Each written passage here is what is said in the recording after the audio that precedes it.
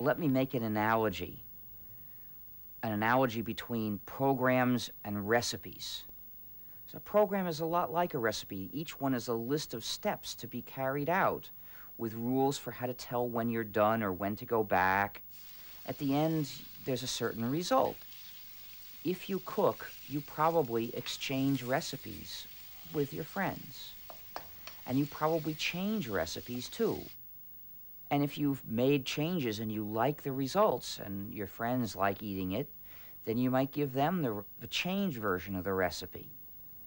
So imagine a world where you can't change a recipe because somebody has gone out of his way to set it up so that it's impossible to change it. And imagine that if you share the recipe with your friends, they will call you a pirate and try to put you in prison for years.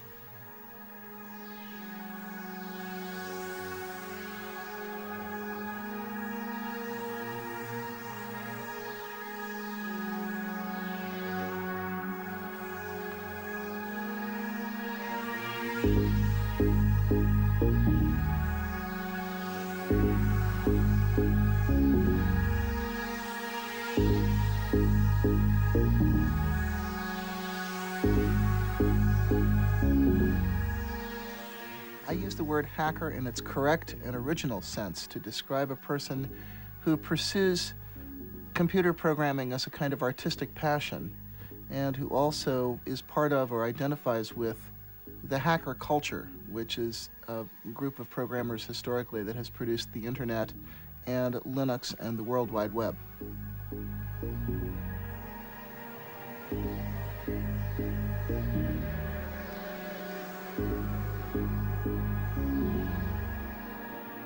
I guess you have to be a hacker in order to understand the specific mindset. That is, to rebel against the idea that the underlying source code for a computer operating system should be withheld. This open source attitude doesn't mix smoothly with the concept of free market economy. It is also a threat to the traditional concepts of copyright and intellectual property. Companies like Microsoft that base their business on closed source code have tactically molded free software into an image of a monster of almost McCarthyian proportions.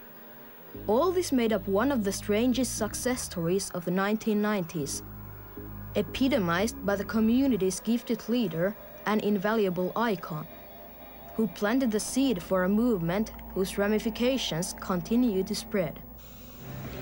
Linus Torvalds har skapat ett datasystem som har slagit hela branschen med häpnad. Linux, an operating system that now runs 8 million of the world's computers. Wired-lehti julistaa tämän nuoren miehen Väinämöisen veroiseksi shamaaniksi, jonka kehittämä Linux-käyttöjärjestelmä on internetin upein mestarituote. Torvalds' decision to distribute Linux for free and reveal its underlying source code has made him a quasi-cult figure. Linus Torvalds datageniet som drömmer om att fälla Microsoft-jätten Bill Gates. Hur går det?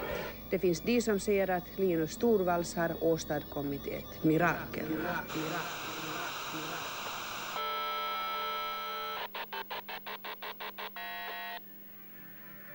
These worker ants are constantly in contact with each other by modems, releasing code, encouraging feedback and modifications to create the best possible operating system in the world.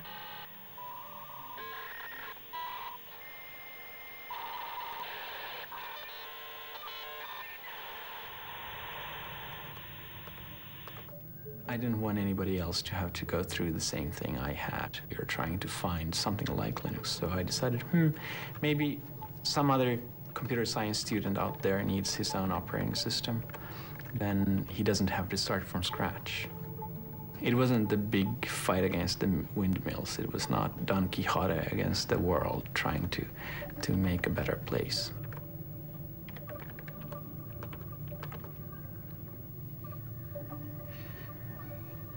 Kom, vill du ha mat?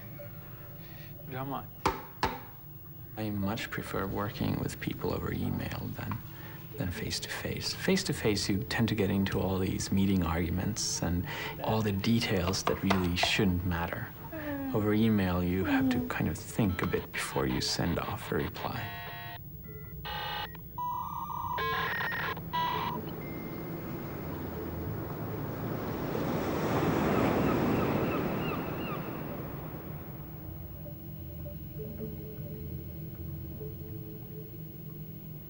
Just because we're not in the same place doesn't mean that we aren't sort of together in a social sense. It's like one very, very large shared office. We even have our arguments and squabbles over the internet in the same kind of way. This is a huge project. There has never been a software project that I know of that's been worked on by so many people from so many dispersed places to put this all together. The most innovative thing about the Linux community is not its source code, but the social machine that has developed around the source code.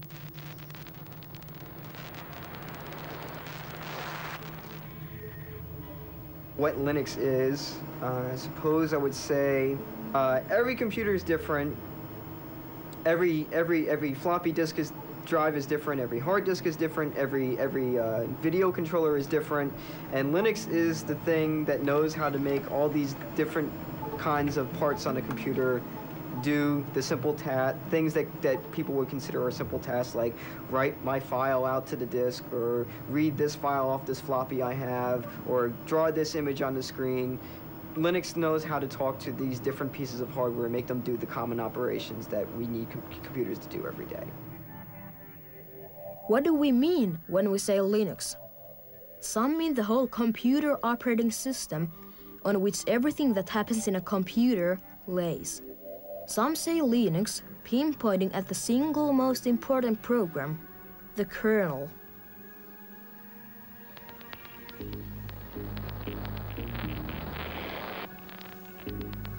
It has to go back to the person who started it, to the person who somehow used the net to create a community of people who all felt that their contributions were being valued. And that ability to foster cooperation could very well be something that could only come from a person raised in a country like Finland.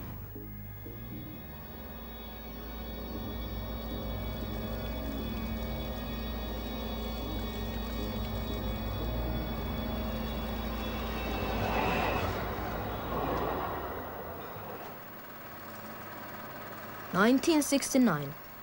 It seems to have been such a good year. The landing of the moon, Woodstock, the birth of ARPANET that led to internet. The first steps of Unix, the operating system for big computers. And on the 28th of December, Linus Torvalds is born." Alla barn lär sig huvudsakligen genom att de leker. Och av den orsaken tror jag att det var till och med oerhört viktigt för Linus att han kom in i datavärlden när datamaskiner ännu var så enkla att det också för en 10-12-årig pojke var lätt att begripa vad som fanns inne i den här maskinen. I dagens värld så finns det så många lager av information och bilder och invecklade grejer emellan det som kommer ut i datamaskinens skärm och det som finns bakom inne i maskinen. Att det tror jag är oerhört svårt för dagens pojkar och flickor att leka sig fram till den insikt som Linus lekte sig fram till.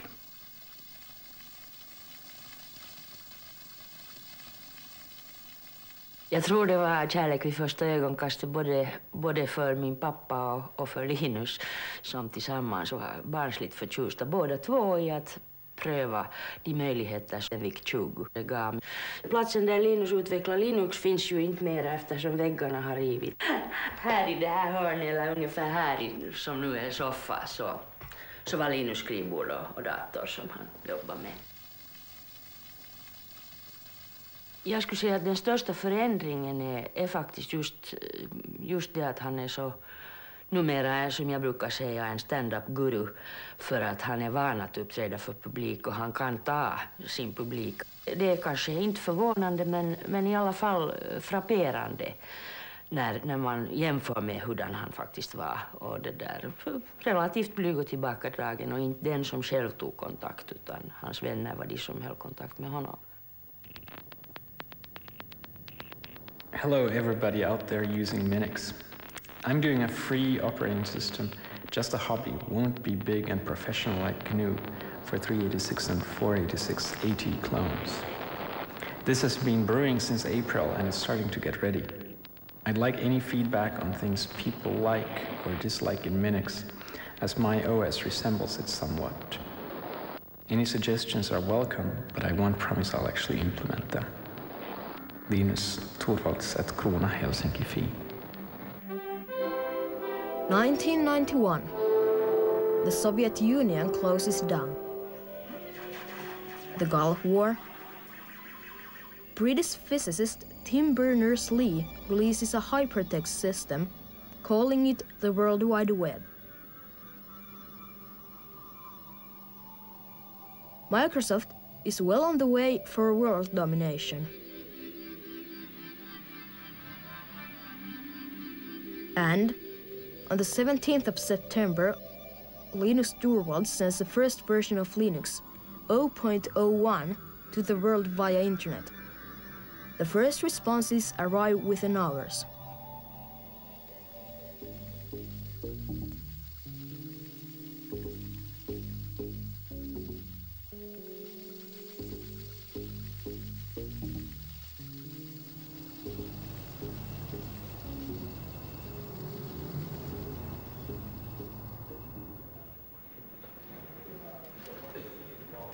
Siitähän alkoi ensin kuulua tuolla kahvilassa kertomuksia, että tällainen ohjelmisto on ja että se on alkanut levitä. Ja tästä Linuxesta kuultiin myös sitten, että mikähän on miehiä. Kyllä hän oli herättänyt huomiota laitoksella kyvyillään siihen mennessä.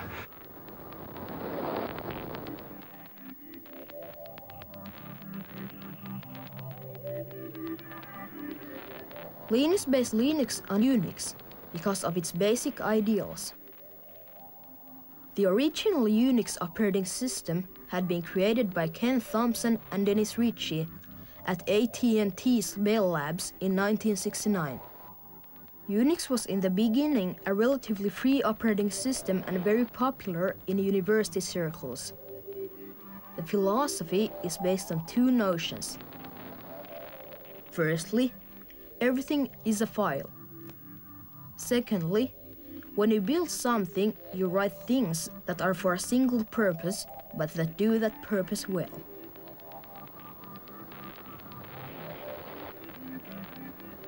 Putting Linux out on the net was kind of the natural thing to do in many ways.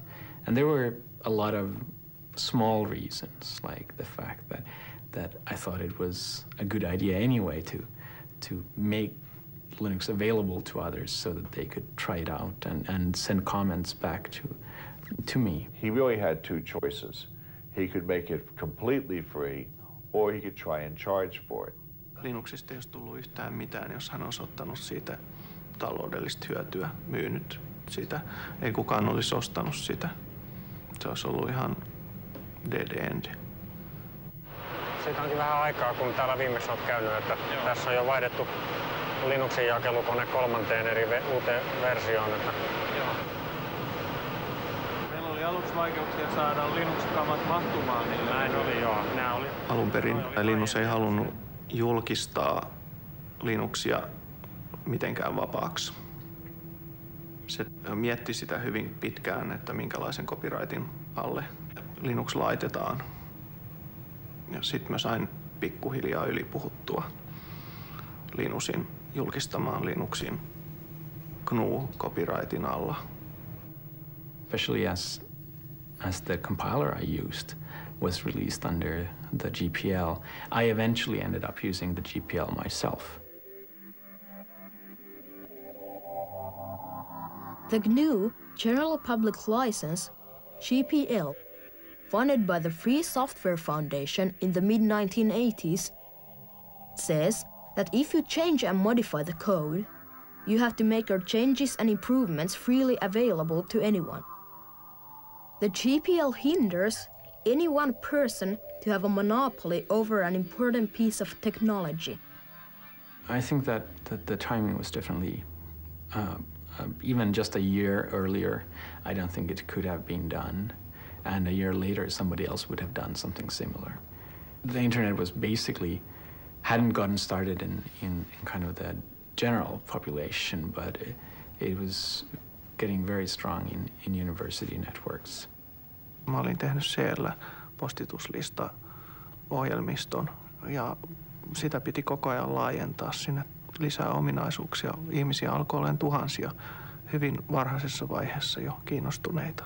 Se oli varsinainen yllätys, koska se niin kuin tuplaantui aika pienin aikavälein. Se on ihan käsittämätöntä, että 1000 ihmisestä tulee seuraavana päivänä 2000 ihmistä ja sitten tulee 4000 sitä seuraavana.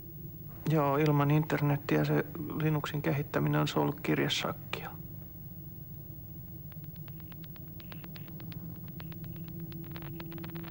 My name of choice was Freaks, F-R-E-A-X, which was both the free and freak plus the X that you need to have for Unix.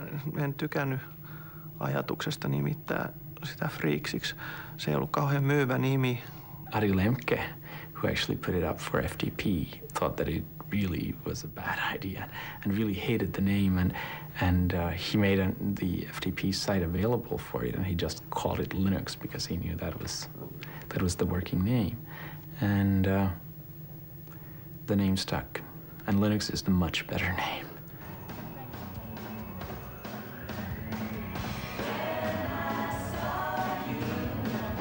All right, we've got an impressive set of geeks and nerds here. And the first question is from the easy category. How do you pronounce Linux? Well, I pronounce Linux as Linux. However, the total answer to that is, if you are Linus Torvalds, you probably pronounce it as Linux. On the other hand, if you come from the West Coast of the United States, you pronounce it as Linux. And as he said, he doesn't care how you pronounce it as long as you just use it. It was in July of 1991, which was shortly after Linus had released the 0.09 version of the kernel, that I started playing with Linux. Heard about it on, I think, Usenet, downloaded it from Finland, started playing with it, thought it was really neat. And at that point, there was very limited transatlantic internet bandwidth.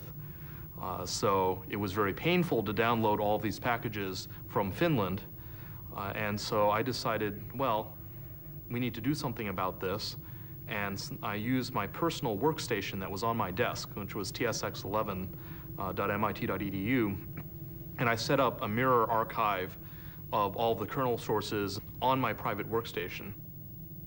And that was the first US Linux FTP site that came into existence. The first time I got Linux was I downloaded the floppy images for Linux, and in the Penn State University computer lab, I installed it on one of their machines, and they subsequently kicked me out of the computer lab that day. But that was my first experience with Linux.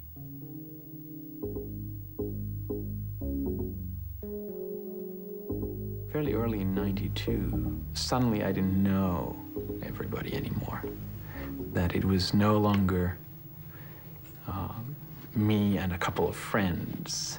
It was me and a couple of hundred people who I had no idea where they were, what they did with the system, and who they are. And that was a big step.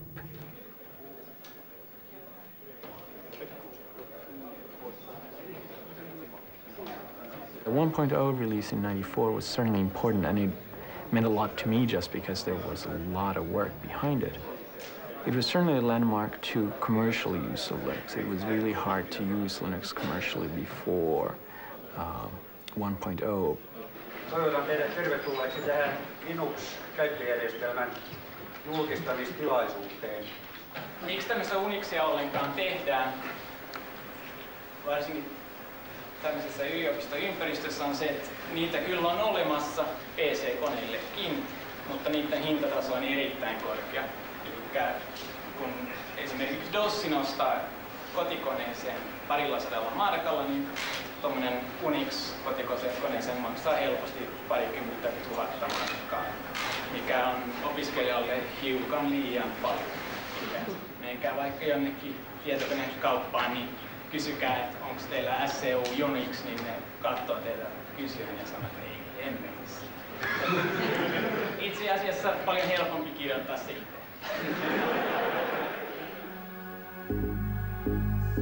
The development process of Linux is odd.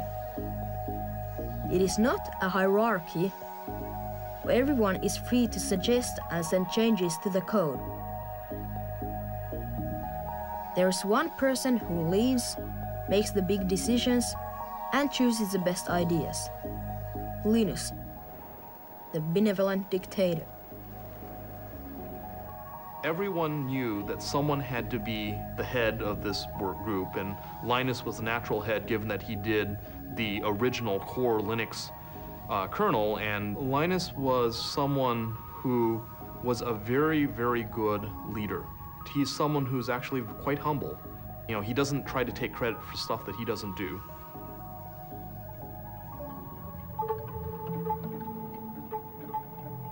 You want to have hundreds, thousands of people working on the kernel at the same time, but you don't want to have all these people stepping on each other's toes all the time, because that way you will just get, most of the time will be spent on just resolving conflicts between people. You just have flame wars all the time. I used to think that it was this hierarchy where I was at the top and they were my lieutenants, and I don't think it's that way anymore. It's more like a web of trust where I have people I trust and they have people they trust. Well, there are lots of things that motivate developers. There's artistic pride, the satisfaction that you get from doing good craftsman-like work. There's the idealist's feeling of being something larger and part of something larger and more important than you are. There's a desire to help the world and see good solutions happen. In the absence of monetary rewards, most people, most of the time, are playing for a kind of reputation reward among their peers.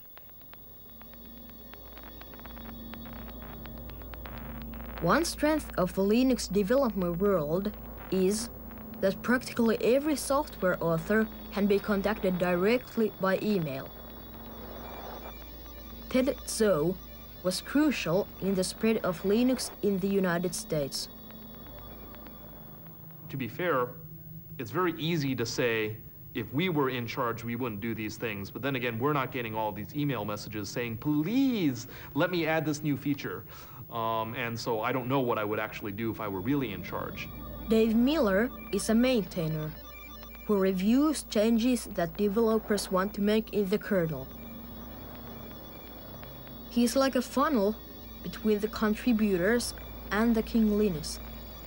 The way that we work is you can talk all day about a great idea or a solution to a problem or something that you think is an interesting feature for Linux to have. But you've got to show me something concrete. Show me a piece of code that does that. So something that's tangible that I can test myself so that I can try it out and I can think about what it is instead of just talking abstractly about a topic all day. Alan Cox, a Renaissance hacker, is the closest collaborator to Linus, his right-hand man. To me, code has more in common with, for example, poetry or some kinds of writing. And the beauty of it is in structure, in putting ideas across one at a time in a clear way. So a good piece of code you can read without comments, and it's immediately obvious why it's been written, how it's elegant. And so you're looking for code which is both clean and elegant, but also doesn't rely on sort of clever programming tricks, doesn't make assumptions which may not be true in the future. Because the last thing we want to do is to have much code in the Linux kernel which requires large amounts of effort to keep it working. We want code which will just continue to work and work forever.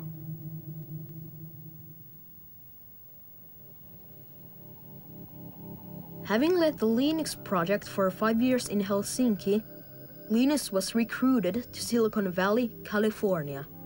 He wanted to see the other side of the world of commerce, not just the academic side.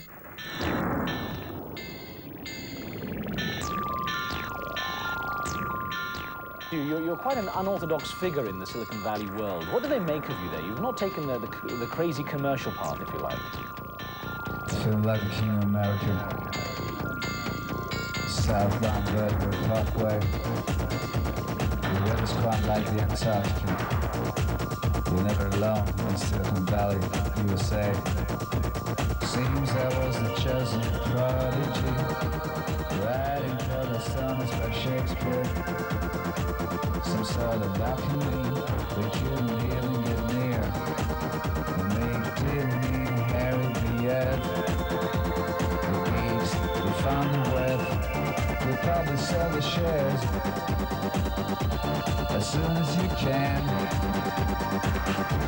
Get out and go on to the next thing. Retire young. Couldn't be the king of America. The weather's quite like the Antarctica. Southbound Vertigo Parkway. Linus started to work for a company called Transmeta. Not a Linux company, but a mysterious business that didn't want to tell for many years what it was up to. And paradoxically, a closed source code company. The deal was that Linus could still concentrate on developing Linux.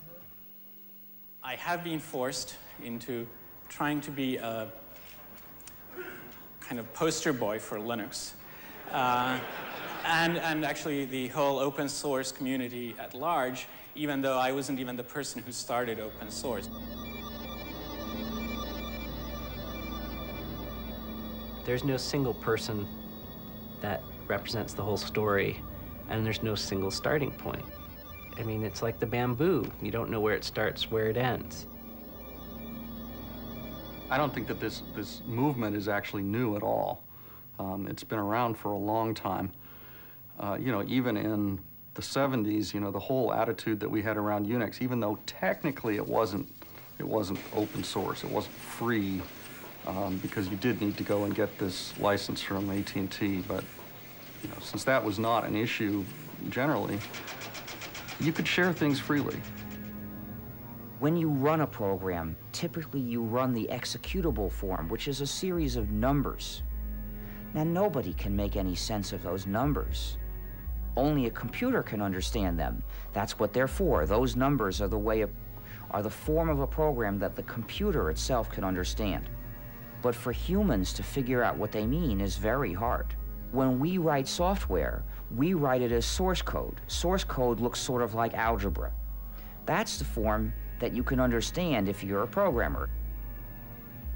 To help you figure out, there are usually lots and lots of comments, which are explanations that are put into the source code to help other people figure out why the program is written the way it is.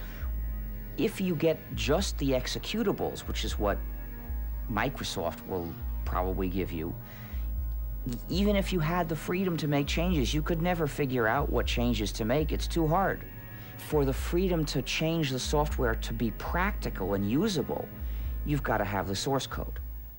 If you really look at the project, if you really look at the, as I said, Linus developed the kernel, but the whole system is really not.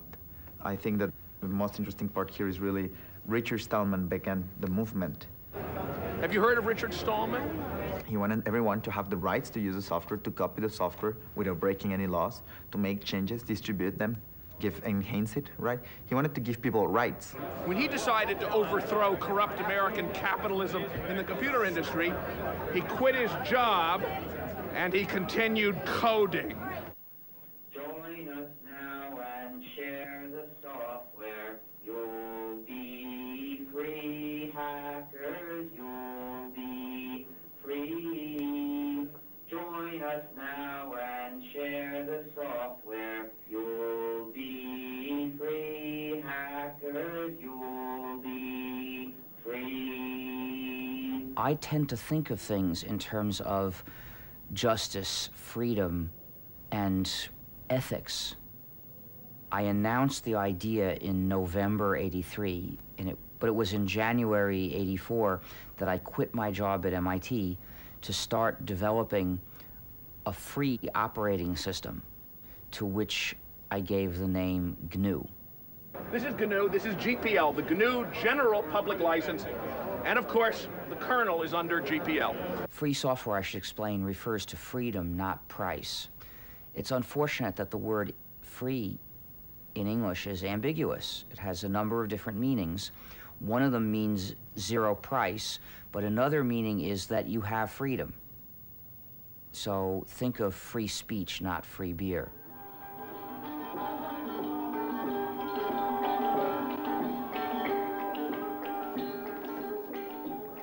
There is a similarity between the folk process, where a poem or a song or a story can get refined and reshaped by one teller or singer after another, and the way free software gets improved.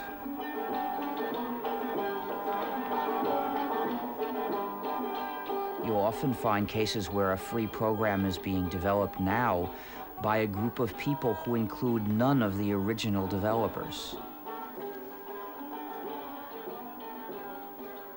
In 1991, we had almost finished the GNU system.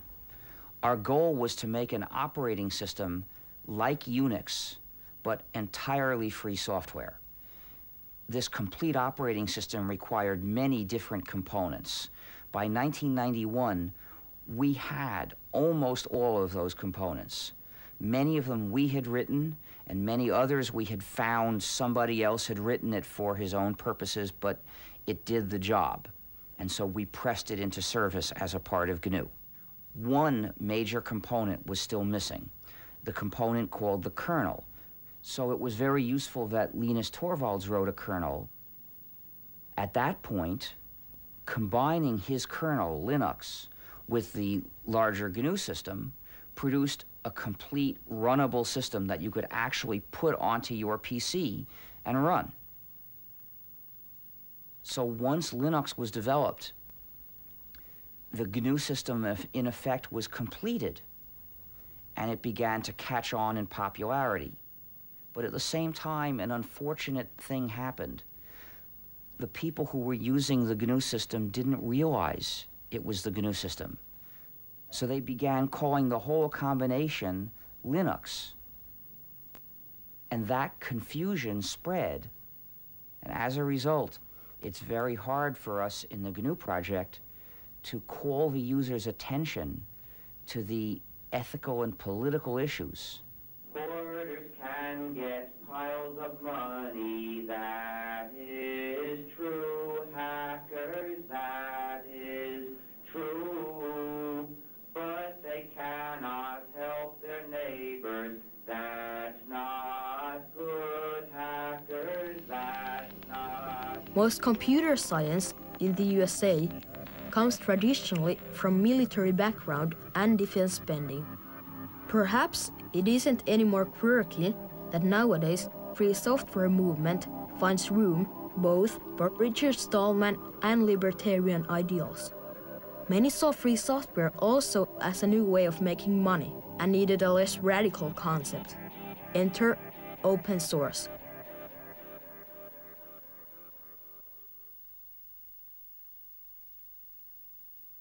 We looked at the history of advocacy in what at the time was still mostly called the free software movement, and we concluded that it hadn't worked.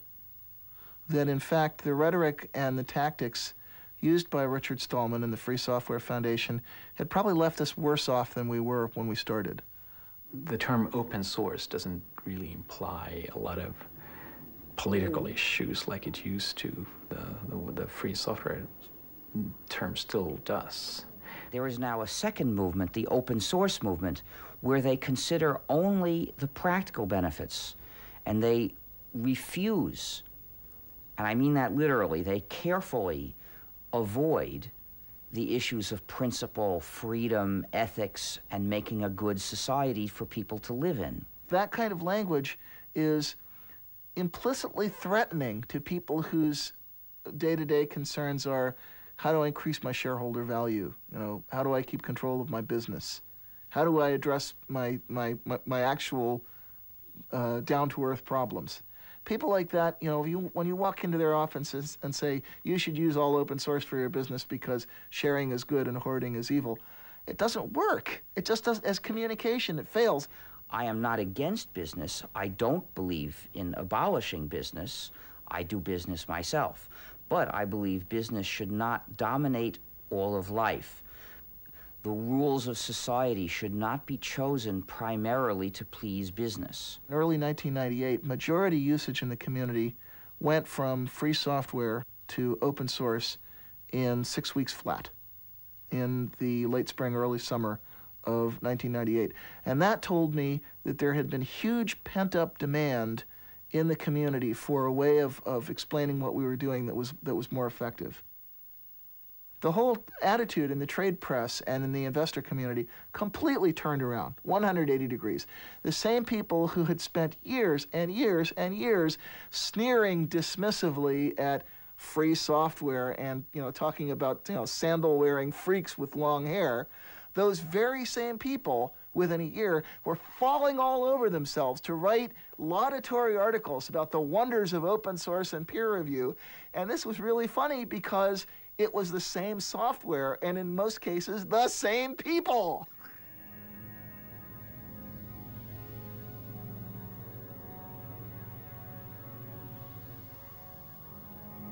Linux happened without the help of people with deep pockets, or even despite the help.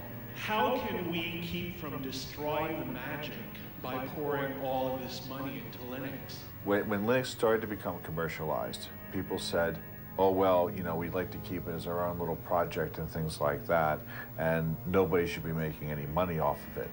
Well, in the real world, people make money off of things.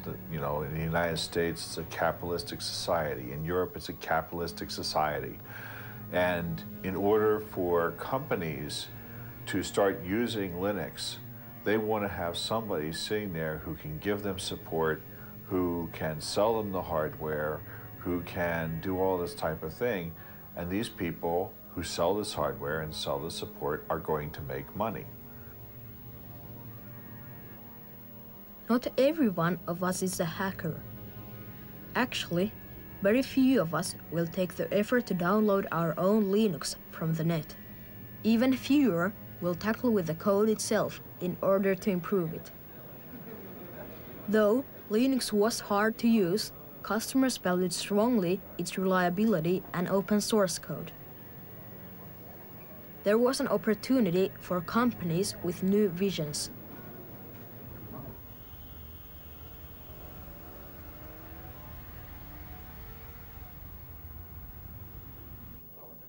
For Red Hat, it wasn't important that we ship a better operating system than Microsoft's or Sun Microsystems. It becomes really important that we ship an operating system that solves a problem for our customers that they cannot solve using the traditional proprietary binary-only software.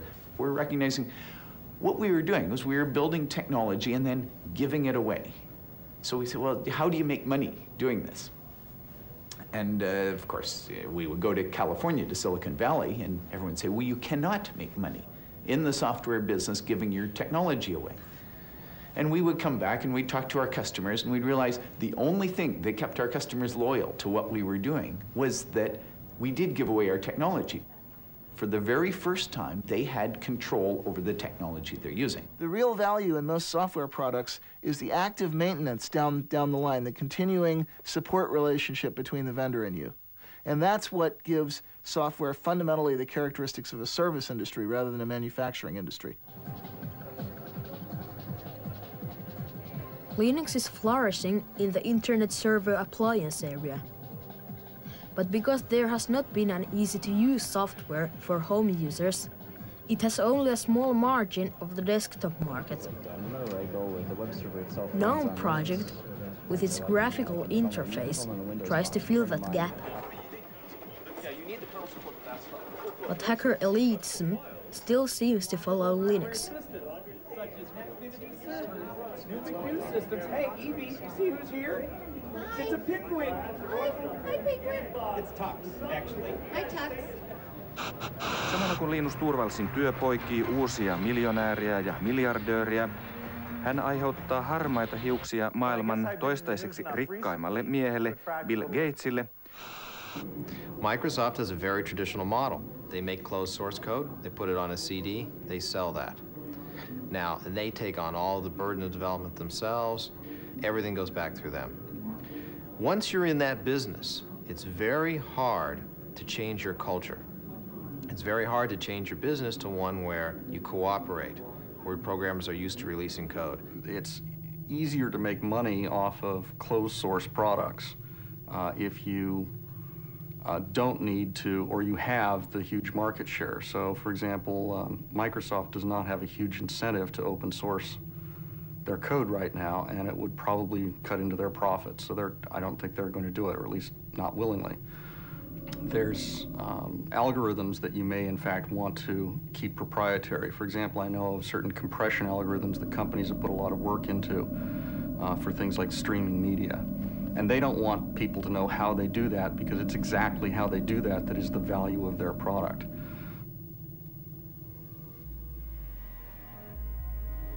Fighting between Linus, who's the leader of Linux, and Bill Gates, who's the leader of Microsoft, and it becomes really personal. And for our bizarre question, whose lips are these? I'd say there's a Bill Gates lips telling another lie.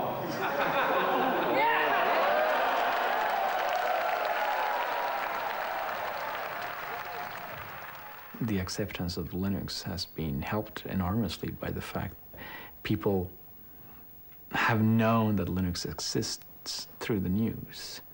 And the David versus Goliath story helped there, but I don't think it was particularly true.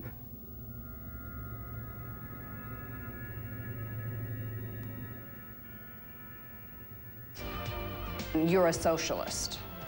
That's one of the labels people put on. Is that true? Det är ju ingen hemlighet, jag tillhörde radikalerna i slutet av 60-talet med gamla studenthus och studenternas FN-förening som organiserade nästan alla demonstrationer på den tiden. My personal belief system is more one of personal honor. And I don't care what anybody else does. I want to do what I feel is right. Att Linus håller sig oerhört på ett mycket bestämt avstånd från det där, från politik. Och det hänger säkert ihop med att han så att säga skadades lite under sin tidigaste barndom av en mycket aktiv och politisk far. It is also about having a social conscience. And if you call that socialism, then yeah, I guess I'm socialist. Att han är radikal inom ett ganska bestämt område där han själv skapar ramarna för sitt område. Eller han går, som jag upplever det, oerhört ogärna ut i det där i lösa, lite flummiga samhällspolitiska resonemang. Och där finns den här skiljelinjen mellan den här pragmatikern som vill syssla med någonting som är kännbart och inte låta liksom ångan åka ut genom det där öronen och flumma iväg om någonting som vi gärna gjorde på 60-talet. This is a community you can take, but you must give back. I am very pleased to announce to you today that the winner of this year's IDG Linus Torvalds Award is Debbie. It's good that the Linux community has been fairly positive towards new things, including the commercial efforts. I'm from Brazil, and I would like to know what can we do to bring you to Brazil in May next year. Can you come to the VA party Wednesday night? I will almost certainly be there, yes. Okay. But I need to go to the ring house. See you later. I'm hearing that you're going shooting during the Well, you come with us, man. No. Tell him Anita said hi, and I'm still working on my speed. Tell him that. He'll know what I'm talking about. I'm sure a lot of the community is worried that, you know, these big enterprises, these big commercial vendors are not going to be able to give back to the community. The thing is that people expect other people to be nice and take care of things, and I don't think that is true, and I don't think that it should be true, and I think the power of Linux is that even if nobody else helps you an inch of the way, you still have your own copy of Linux, and you still have your own power to do whatever you want. And that partly just because I want to avoid the politics of Linux. I want to be somebody that everybody agrees is a nice guy, and he doesn't buy shit. Next thing. Just one last question. Sure. I'm from India. Do you get a lot of developers from India contributing to the kernel? Not that many. What is the message that you would like to give them so that you get more and more of them? I think one of the problems is just infrastructure. They don't even necessarily have internet access, or they have very slow internet access. And I think that people are also maybe not used to do this collaboration on the internet, and they're kind of nervous, right? Any message you want to give them, motivate them to get more of those developers? I don't know what the issues are in India. There are going to be issues that are like local issues that Indians want to be able to do things that the American continent doesn't care about at all. And I think that's really motivational when somebody says, hey, I can solve this and I can make my own version of Linux and it will be better for me, right, as an Indian or as a just whatever person. And that's how you should be motivated. And whatever I say, you should not care. If you want to find out firsthand, Linus, what Indian problems are you running? I don't want one to more. know. We can just one more. Sorry. Thank you very much for your time. Thanks. If you come down to India next time. I will try to, but I will take a holiday. And if you want to take a picture for Dutch magazines. Okay. Are you planning on coming to the Netherlands? The real value of Linux may be somewhere else than knocking Microsoft out. Linux was designed to run on a cheap hardware and to solve common problems. If you are poor, it is a real alternative, free of charge. Linux projects started in Europe and the United States. But by now, free software allows it to find ever more new programmers from new sources, from regions where computing is still in its infancy.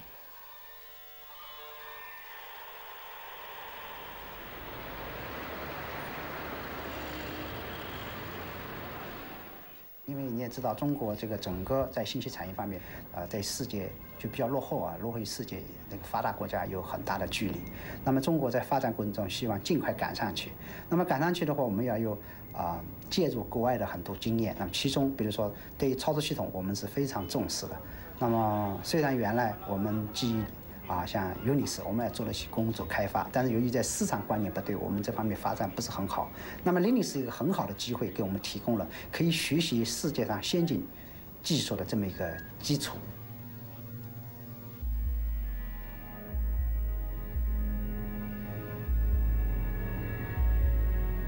And I think that this is the greatest transfer of wealth we may have ever seen between kind of the industrialized rich North. And I'll put Europe and the United States together in that, and the third world.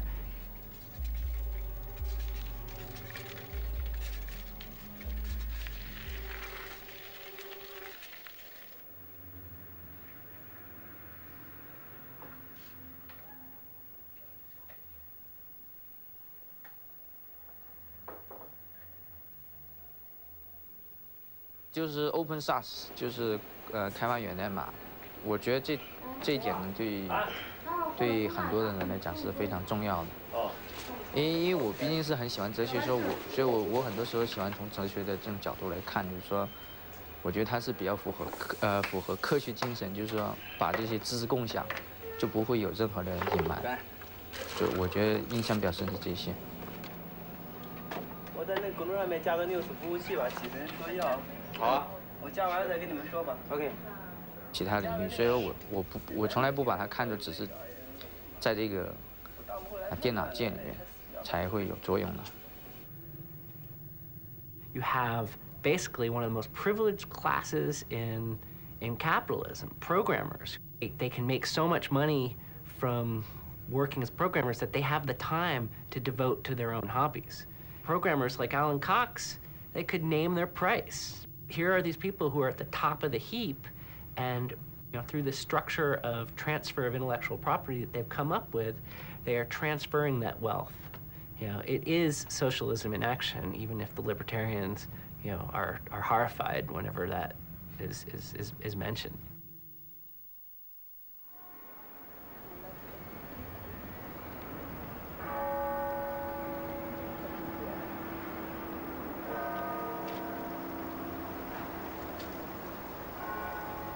Open source projects have been compared to the way science is created.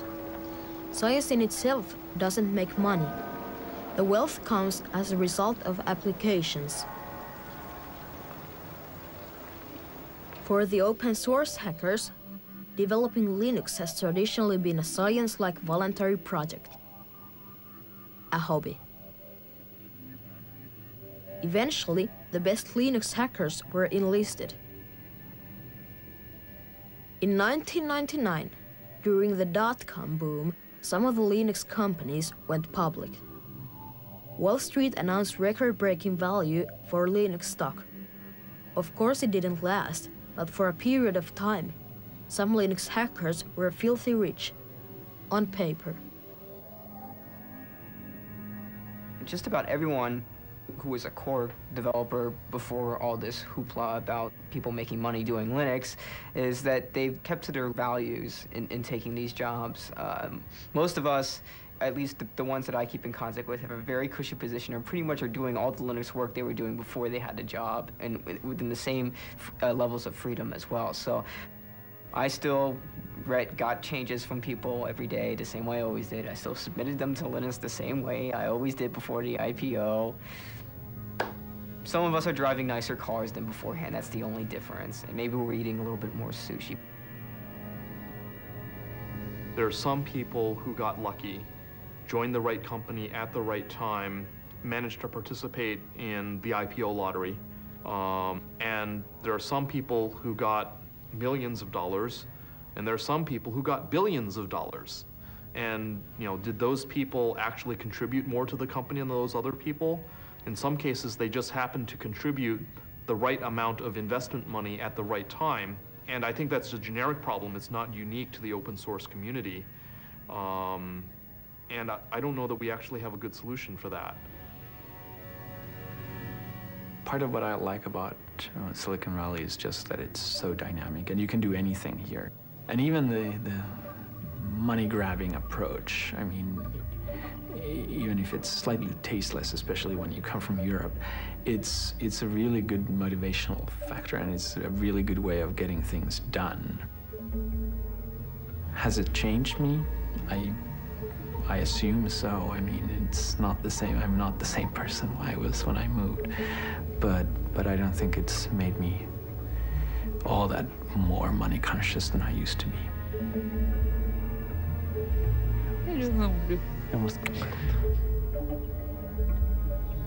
2001, imagined by Stanley Kubrick. In the most ambitious and grotesque PR stunt in history, suicide hijackers blitz America, with far-reaching consequences. IT recession affects also open source. No longer does Linus have to act in public all the time, as an enlightened philosopher ruler, harassed by the media. But the coolness of Linux still intact. The phenomenon disappears into gadgets, invisible pieces of technology for households and entertainment industry. Gradually, many of us turn into Linux users when the code infiltrates our clocks, toasters, and mobile phones. As for bigger ideals, it could be one of the greatest missed opportunities of our times. If free software liberated nothing but code.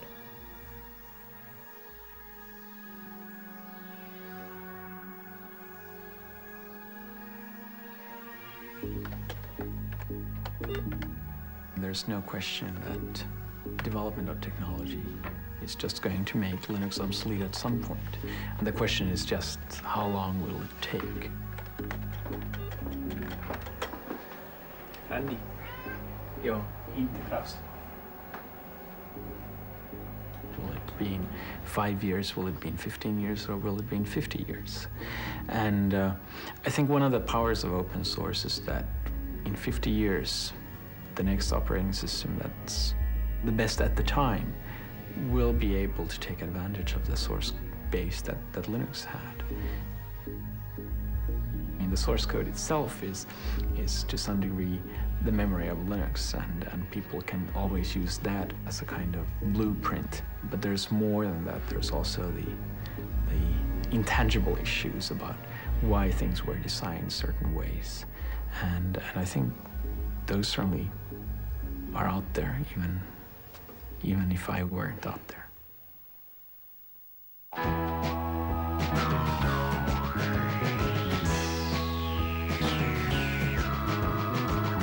Let's get a burger, start thinking, the type used for printing, and the book that he prints will get people thinking.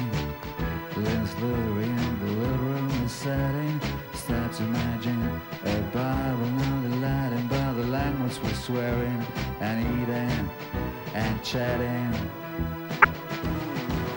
It's like this that it happens, like this that we see. Big changes through a human history, not by some powerful latest decree, but by tiny incremental degrees. Miss Linus goes to Washington to speak about praxis, gradual change, little man and universal access. Linus against Goliath with nothing else to fill, but sling a little stone in the face of Big Bill. But Linus Jefferson's give the strings that lose, and it changes the way the world plays the blues. It's like this that it happens, like this that we see. Big changes through human history, not by some powerful latest decree, but the tiny incremental degrees. Like a butterfly in Helsinki fluttering its wings, producing hammerhead storm clouds over Beijing, when Hermit-like programs become a community, and information achieves its manifest destiny, but to be free. It's like this that it happens, like this that we see. Big changes through human history, not by some powerful latest decree, but the tiny incremental degrees. It's like this that it happens, like this that we see. Big changes through human history, not by some powerful latest decree, but the tiny incremental degrees. It's like this that it happens, but that's what we see. Big changes through our human